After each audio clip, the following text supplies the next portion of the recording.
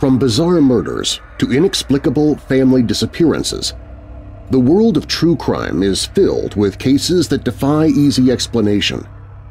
Imagine stumbling upon a man blindfolded and bound on a snowy highway, or a pizza delivery driver forced to rob a bank with a bomb strapped to his neck. Picture a teenage boy secretly living in the walls of a family's home, or a respected doctor staging his wife's murder as a suicide. These aren't plot points from Hollywood thrillers.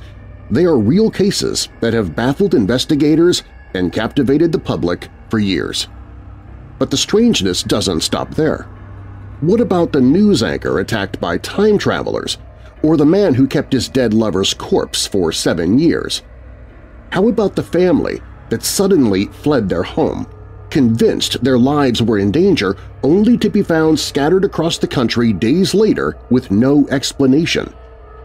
These true crime cases push the boundaries of the believable towards the edge of the absurd, proving the old adage, sometimes reality is stranger than fiction, and sometimes more terrifying.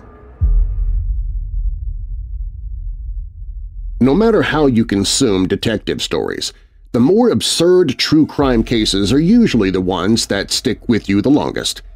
Some cases are just plain weird, possibly hauntingly eerie. A prime example, Carl Tanzler kept his dead sweetheart's body at home for 7 years, occasionally buying her new dresses. Then there's Danny LaPlante, who at the age of 17 lured a girl to his home, murdered her and her family, and lived secretly in their house for days. As you're about to find out, our fascination with true crime runs deep. At around 3 a.m. on December 22, 1939, a blindfolded man stumbled out onto a snow-covered highway in Mishawaka, Indiana, and was struck by a melon truck.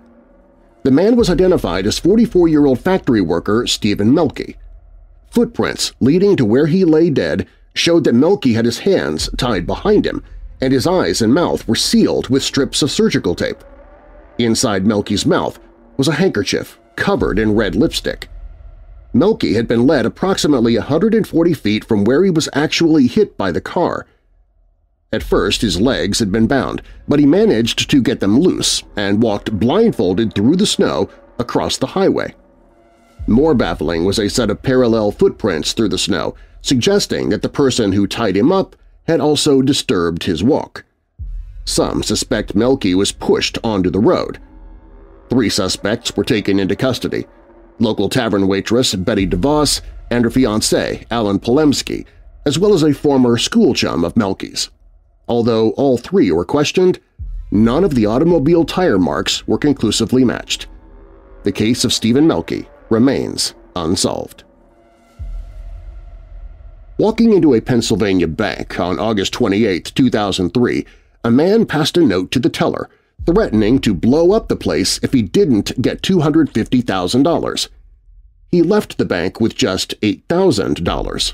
Surrounded by police, the man identified himself as Brian Wells, a pizza deliverer forced by others into robbing the bank. He claimed the device around his neck was a bomb, which eventually exploded in front of live television cameras, killing him. Police found detailed instructions in Wells' car outlining tasks he needed to complete to get rid of the bomb, including the holdup. However, Wells could not have finished all the tasks before the device's timer ran out. Later, police attributed the plot to 3 people: Marjorie Diehl Armstrong, Kenneth Barnes, and William Rothstein. After Wells' death, Rothstein turned on Diehl Armstrong, leading police to the body of her ex-boyfriend James Roden hidden in his freezer. Investigators believe Diehl Armstrong killed Roden after he threatened to inform police about the bank heist. Debate remains as to whether Brian Wells was involved in the robbery. Diehl Armstrong was sentenced to life in prison in 2011, and she died in prison in 2017. The case received renewed attention in 2018 with the release of a Netflix docuseries, Evil Genius. On December 8, 1986, everything changed for the Bowen family. Initially, they thought a ghost was performing tricks, but Father Frank was sure their imagination had run away with them.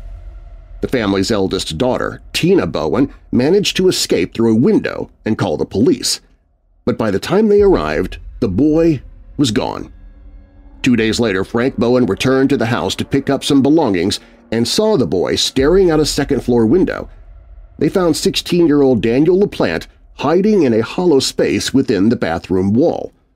LaPlante had been living secretly in the Bowens' house for days, harassing the family bit by bit. LaPlante was arrested and sent to juvenile hall, but received a relatively light sentence. A year later, in 1987, LaPlante murdered a woman named Priscilla Gustafson and her 2 young children. He was sentenced to 3 life terms and practiced Wicca in prison. Donna Dahl, a 21-year-old senior majoring in Russian at Northern Illinois University, left her job at the school library on October 2, 1970, and was never seen alive again. 3 days later, her body was found in a cornfield near the school. The coroner determined suffocation with a bag or pillow was the cause of death, but several details didn't add up. First, no fibers were found in Dahl's mouth. Second, there were unidentified substances in her system. Most bizarrely, it emerged that Dahl had consumed 5 to 6 pounds of potatoes shortly before her death. Despite countless leads, Donna Dahl's killer has never been found, and the case remains unresolved.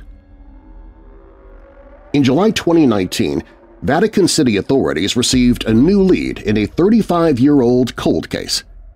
In 1983, 15-year-old Emanuela Orlandi, the daughter of a Vatican employee, disappeared in Vatican City on her way home from a music lesson. She was never seen again. An anonymous tip led investigators to the tombs of 2 19th-century German princesses in the Pontifical Teutonic College. 2 ossuaries holding thousands of bones were found on site, but Emanuela Orlandi's body was not among them. It was eventually determined that these bones were at least 100 years old, and multiple individuals were involved in the burial.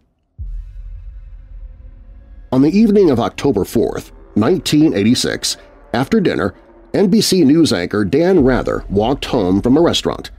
He quickly realized he was being followed by 2 men.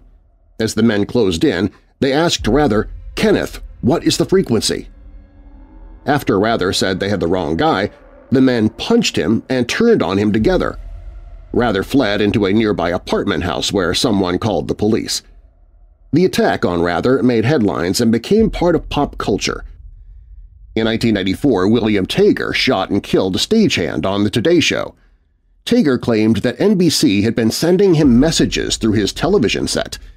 A decade later, Tager confessed to being one of the men who attacked Rather, claiming he was a time traveler and Rather looked like a vice president named Kenneth Burroughs from his timeline. Although Tager's confession solved the mystery for some, others remain convinced there were more people involved. In 1931, Carl Tanzler, a radiology technician, fell in love with 22-year-old Maria Elena Milagro de Hoyos, a patient being treated for tuberculosis at Key West's hospital. Tanzler, who could not treat tuberculosis, claimed he could cure Hoyos. In October 1931, she succumbed to her illness and died. Grief-stricken, Tanzler paid for a mausoleum to house her remains and visited her corpse every night for 2 years. Then, in 1933, Tanzler removed Hoyos' body from the mausoleum and took it home, unbeknownst to her immediate relatives. He kept the body from decomposing by stuffing it with rags and wire hangers and covering its surface in plaster of Paris. The body was eventually removed from his home in 1940 after a neighborhood boy saw Tanzler dancing with what he thought was a giant doll. Tanzler was charged with grave robbery, but the statute of limitations had run out, and he walked free. The incident was often portrayed by the media as a touching love story, with Tanzler frequently quoted as believing he could one day bring Hoyos back to life. In 1991, the bodies of Leslie Howell and Trevor Buchanan were discovered in a car filled with exhaust gas. Authorities initially concluded that both had killed themselves due to an existential crisis caused by their spouses, Colin Howell and Hazel Buchanan. 9 years later, Colin Howell, a respected oral surgeon, confessed to killing his wife and Buchanan's husband, staging their murders to look like a double suicide. Howell also confessed to sexually molesting female patients while they were under anesthesia. Both Colin Howell and Hazel Stuart were found guilty of the murders, with Howell receiving a 21-year minimum sentence and Stuart an 18-year one. David Hampson, 45, from Swansea in Wales, was found guilty in 2015 of breaching a criminal behavior order and being mute of malice. Starting in 2014, he developed a habit of standing in front of cars to prevent traffic from moving. When the police spoke to him, he didn't utter a word, though he was capable of speaking. Hampson was repeatedly arrested for stopping traffic, even climbing onto the hood of a mail van at one point. The jury in Hampson's trial found him guilty after just 5 minutes of deliberation. On August 29, 2016, Mark and Jacoba Trump, along with their 3 kids, walked away from their home outside Melbourne, Australia, believing their lives were in danger. They made their 3 adult children, Rihanna, Ella, and Mitchell, leave their phones and other identifying items behind. As the trip went on, the children began to separate. Mitchell left after his father made him throw his phone out the window. Rihanna and Ella stole a car and later separated, with Rihanna found catatonic in the backseat of a stranger's car. Jacoba was found agitated in Yas, Australia, and received psychiatric treatment along with Rihanna. Mark was the last to be found, 6 days after they set out, near Wangaratta Airport. Police did not believe the family was in danger or that anyone was out to get them. Some guessed the Trumps were affected by chemicals on their farm, while others thought they were suffering from a collective delusion called folie à deux. The family themselves seemed at a loss, with Ella Trump stating, "It is very confusing. I still feel confused.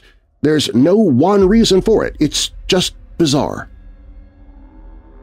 Brooklyn politician and multimillionaire Marty Markowitz claimed his psychiatrist, Isaac Ike Hirschkopf, took over his life for 30 years starting in 1981.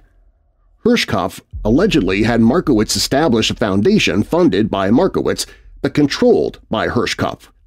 Hirschkopf used Markowitz's Hamptons home for parties where Markowitz was forced to serve guests. Hirschkopf also talked Markowitz into disinheriting his sister and leaving all his possessions to the foundation.